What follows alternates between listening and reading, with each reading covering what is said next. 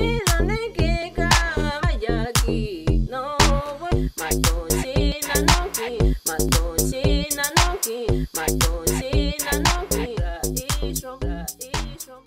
you guys watch this video, I'm inviting you to my healing retreat here in Sedona for men only, getting back to our primal nature and the true leadership that resides in our heart. We will be in Sedona January 29th through the 31st. Click the link below and we'll see you after the video. Hey guys, Troy Casey, Certified Health Nut, here out on the land with my man Shams. And Shams is going to talk to us today about permaculture, composting, and ultimately food sovereignty, because that's one of the most important things we want to focus moving forward in the new paradigm. So Shams, what do you have for us today? Hey Troy, how you doing? Good to see you all. So basically what I've got here is the soil from this land. This is the native soil, highly rich in iron and silica and very mineralized. So this by itself, I have grown vegetables in it. Last year we did, and we did get a really good, very tasty crop of all the vegetables that we had, but it only was going to last so long, you know. So what we need to do is give the soil back. So all of this pile over here that you see is when we moved onto the land, there were a lot of trees that were overhanging, so you couldn't walk under the trees. So these are all just trimmings that I've taken out, different bushes that I've taken out that was too prolific, like shrub oak and some cedar, and then also mesquite as well, and also what's it called, cat's claw, because that stuff was just too prolific in this spot. It didn't have much diversity here. It was like, yes, it's a desert, but we want to create soil here. So we took all of that stuff that's from this land right here and turned it into a mulch. Right now, this is kind of just sitting here as a dry carbon source, right? But it also has a lot of mycology, and it's starting to grow down in here. You'll see if you dig a little bit deeper, there'll be mycology. And but here is what I took, and you'll see that already starting to let off a lot of steam probably. It's very hot, but this is all horse manure from a local place, like within about 10 minutes of here. So we're not taking stuff from other places and bringing it to our immediate place, right? So I've taken this, piled this into here, and this should be absolutely perfect right now to start to add to this soil. Oops, sorry. To add to this soil right here. This was only done about 3 months ago, and you'll see that it's very dark, it's very black, it's already starting to decompose. I also added bukashi to it, which is a lactobacillus, and lactobacillus helps to break down things. You'll see, like right there, it's a little bit white, and that is where it's starting to break down. That's also some ash that I put in there. So we want to really load this up, this soil. Now there's a lot of work here to do. I'm just doing a small batch right now, because all of this will get mixed with this huge pile of dirt that I've created over there. So we just take this, we mix it together, and we create the soil from there.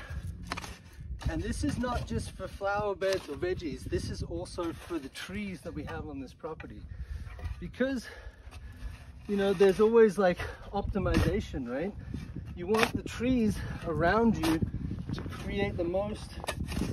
Now, this could take a little water to get it really, really going, but you'll see that's really what you'll be ending up with in the end. Okay, so I'm gonna take this and give it to the trees, and everything here, every plant is going to have that. So it's going to start to radiate more oxygen. It's going to start to radiate more health. Then it's going to, you know, basically go up and produce more oxygen for all of us, right? We're putting back, instead of burning this and then taking it and just like putting it in the trash or something like that, we're using it. Everybody that has a house with a garden or a neighbor, there's always compost being produced. There's always some organic matter that's being produced. We can make compost from so many different things. If it can break down in that composting process, then basically it can really be utilized. So all of our cities that have all these, they put food scraps into the trash. All of our cities need to switch into, let's start creating compost, because we need to feed the land with what we're doing. So yeah, so that's this right here. That's going to be used to be spread all over here in different places. And this is my house.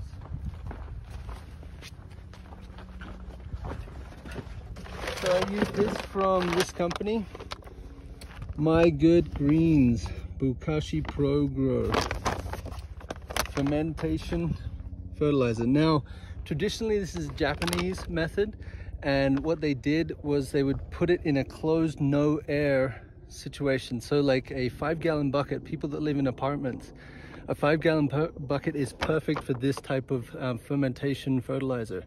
And then if you don't have a garden, you could give it to somebody else. You could go give it back to the land in the park. It doesn't matter, but we need to be feeding the earth. This is a very, very important thing right now. So this is everything. This is literally everything from chicken bones to all the food scraps, all the vegetable scraps. This also gets manure from behind us here, so horse manure, and then all of the grinded up mulched plants that we had on this property that were no longer doing the property good. So all of that goes into there. This is a longer process because it's not actually an contained thing. So ideally, if you wanted to do this in a completely airtight situation, then it would happen a lot faster. But because I'm adding in so many different things, I'm creating this super compost that takes longer, in my opinion. But so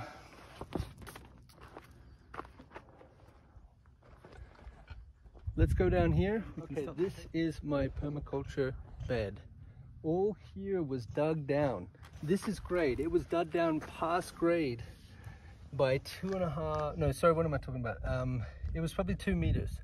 We dug down 2 meters because we had a lot of this brush and everything that needed to be either burnt or thrown away. But we didn't want to throw it away. It's from this land. It's from right here. So we're using it, we're putting it back into the earth. It went down, and then we covered it with all of this. This will start to sink over time, but all of this soil that you see here will be mixed with the horse compost that I just showed you, that big pile. All of that will be mixed with all of this. So eventually what will happen is that will be spread over all of the land, and then I'll create trails and try to re-establish the soil here to be basically like a food forest. So we'll have seeds and plants that keep coming back over time, and we'll have areas where, you know, things will be growing just by themselves, and the amount of humus and the amount of moisture and humidity that we're going to bring to the soil, it's going to really be enriching itself. This bed right here, the one that we've dug down into, this is going to be viable to grow really good tall vegetables like corn, wheat, things like that for I don't know how long. I'm thinking anywhere from 30 to 60 years of this keeps creating its own